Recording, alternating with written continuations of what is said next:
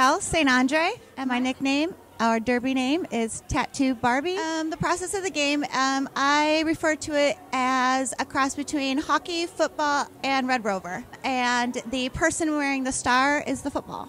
So everybody else is the blockers, kind of like the linemen, trying to either progress their jammer / football or opposing jammer blocking them in a defensive mode. Each player that you pass, their hips, up to 5 points per turn, up to 2 minutes per jam. My favorite part of the game is the camaraderie.